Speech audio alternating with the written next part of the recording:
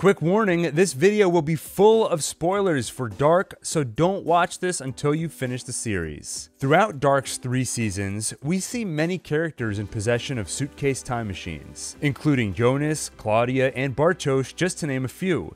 It's easy to think there are a handful of machines floating around, but things get more complicated and more fun when you realize these are all the same machine, just at different points in its timeline. Baron Bo Odar, co-creator of the show, confirmed as much in an interview with Vulture. Hearing this, I had to get out my pen and paper, fire up Netflix, and do my best to track this time machine's voyage from creation through its long journey between our cast of characters.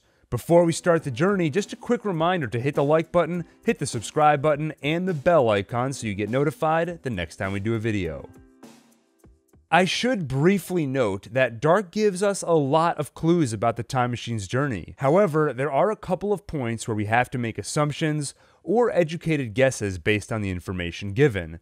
I'll make sure to call out wherever I'm making assumptions, and you can let me know in the comments if you disagree or have other theories. Our time machine's journey actually begins in 2040. Claudia has been holding back Jonas's attempts to stabilize the God particle in order to preserve the knot. She's also been meeting with Claudia from Eva's world on a regular basis. However, after realizing her goals are not exactly aligned with Eva's, our Claudia kills other Claudia and takes her place. In the guise of this other Claudia, she visits Eva's world and receives the time machine blueprints. Eva hands them over with the instruction that they should be shared with our Claudia, who should then hand them to H.G. Tannhaus so he can build the time machine. In about 10 years, Claudia heads to the past to take care of some final tasks. This includes a pit stop in 1953 where she hands the blueprints over. Tannhaus begins the long construction process, and 33 years later, in 1986, an older Jonas stops in the clock shop with an old, worn-out time machine. He asks Tannhaus to repair it. He is unable to do so. However, after 33 years of attempting to build the time machine per the blueprints, he is finally able to complete it by learning from Jonas's worn-out, broken time machine. Jonas returns to collect his repaired time machine, but is, instead, given the brand new one that Tannhaus finally finished constructing. With Jonas, the time machine begins a decades-long journey. It's important to highlight here that the old, broken time machine that Jonas brings in is the same time machine as the one Tannhaus hands him. This video will chronicle the journey of this time machine through the years as it becomes older, eventually breaks, and is finally returned to Tannhaus where it meets its younger self. This time machine's journey begins in the clock shop when it is handed to Jonas, and ends in the clock shop when it is returned by Jonas, now worn out and no longer working. With his brand new time machine, older Jonas heads to 2019, where he uses the machine to close the tunnel under Winden Cave. Later, as the apocalypse approaches, Jonas uses the machine to take his mother Hannah on a trip to 1987 so she can see Mikkel. Witnessing the machine's power and growing tired of her life in 2020, Hannah steals the device and with it heads to 1954. While there, she strikes up an affair with a young Egon Tiedemann, becomes pregnant with his child, and ultimately leaves him. It's not totally clear where or when Hannah heads from here, but where or whenever she is, we know she gives birth to Celia. Hannah and her child are visited by Eva, who tells her where she can find Jonas. Still in possession of the time machine, Hannah heads to 1911. There, a more Adam-looking Jonas is both reunited with his mother and his time machine. For close to a decade, as far as we know, the time machine doesn't see any action. However, in 1920, Noah arrives from the future seeking counsel with Adam. This is when Adam explains to Noah that Claudia has taken some pages out of the Triquetra notebook. Noah must head to the future,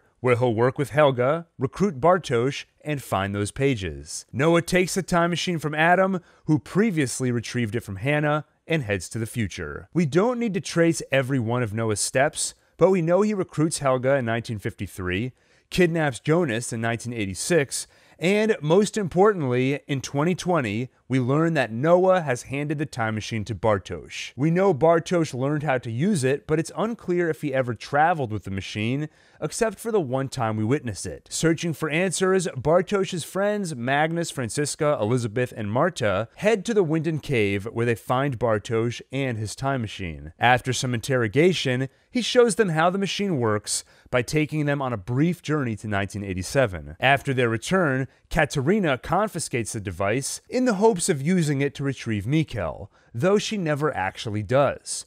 Around this time, a young Jonas reopens the passage under Winden Cave. Believing this represents a chance to save Mikkel, Katerina abandons the time machine at the Kahnwald residence and heads to the tunnels. With Katerina gone, the machine is finally back with Jonas. With the apocalypse at hand, Jonas uses the machine to transport him and his friends to safety. The machine takes Jonas, Magnus, Franziska, and Bartosz to 1888, where the machine will again lie dormant for some time. This is one part of the timeline where we need to do some guesswork. We know that at some point, an older Claudia takes possession of the time machine. Going over the timeline, I think this is the period where it most likely happened. Jonas's allegiance to Claudia is unclear.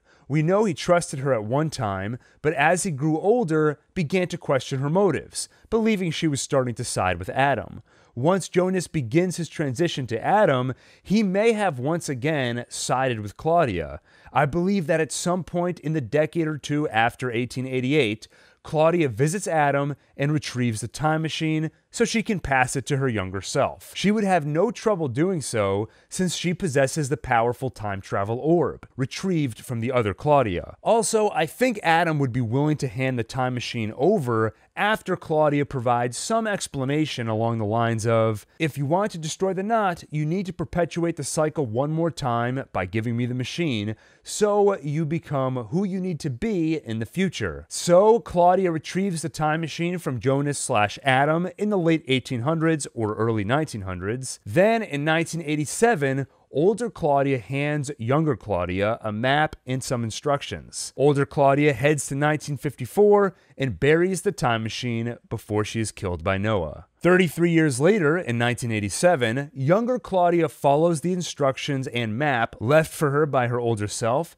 Digging in the backyard, she finds the buried time machine and begins her time travel adventures. Traveling to 2020, Claudia sees her ill daughter, and in the library, catches up on the prior 33 years' events. Learning of her father's mysterious death in 1987, Claudia returns to her time and tries to prevent it. She, of course, inadvertently causes her father's death and realizes it is one of the many sacrifices she'll need to make in perpetuating the cycle. When she returns home, a young Jonas promises to show her how to change the timeline for the better. They head to the cave, retrieve some cesium, and then crawl through the tunnels. Jonas and Claudia use the machine to reopen the passage, then head to 2020, where Jonas instructs Claudia to bring the time machine to the bunker. She grabs Regina, and they ride out the apocalypse, machine in hand, in the Doppler family bunker. Reopening the passage, or the apocalypse itself, seems to have damaged the machine, so Claudia puts it aside and instead focuses on stabilizing the God particle. Eventually, she runs into Jonas, and the two spend decades working on it, with Claudia secretly sabotaging their efforts. In 2052, Claudia allows the particle to stabilize, meaning it's time for an aged Jonas to head back in time and kick off another cycle. Claudia gives Jonas the old, broken time machine and tells him that H.G. Tannhaus can repair it. So, after waiting uselessly for 32 years, the time machine is taken by Jonas to 1986, where it finally meets its younger self. The machine will not be repaired, but by looking at it, Tannhaus will be able to complete construction of his brand new time machine. With the device back in Tannhaus's shop in 1986, the circle is complete. After traversing multiple centuries, the machine has reached its final resting place, just as its younger self is about to begin the same journey. To see where it goes next, just rewind to about the minute-and-a-half mark of this video and watch it again. As I mentioned, there are a couple of points where the machine changes hands, and the show doesn't explicitly reveal where or when that happens. The first example is Noah. He gives the machine to Bartosz, but when did Noah get it in the first place? Since Noah came to this time from Adam in 1920, and we know Hannah brought a machine to Adam in 1911, I assume the machine went from Hannah to Adam to Noah. The other major assumption I made is around older Claudia. In 2052, she gives Jonas her broken time machine. At that point, the only machine she should have is the orb stolen from other Claudia, and she'd have access to the now stabilized God particle. However, we clearly see older Claudia use the suitcase time machine, and of course, she buries it for her younger self to find. Tracing the timeline, the only opportunity I can see for her to retrieve a suitcase time machine is sometime in the late 1800s or early 1900s. After Jonas and his friends are stranded in 1888, it's unclear what happens to their time machine. So, by process of elimination, I assumed this was when older Claudia obtained the machine. Anyway, that about wraps it up. In the comments, let me know if you agree or disagree with my timeline, or do you have your own theories on the time machine's travels? Also, let me know if you have any other questions or topics you'd like to see me cover here. And if you enjoyed this video, please don't forget to hit the like button, hit the subscribe button, and the bell icon so you get notified the next time we release a video. Thanks for watching, and see you on the next One Take.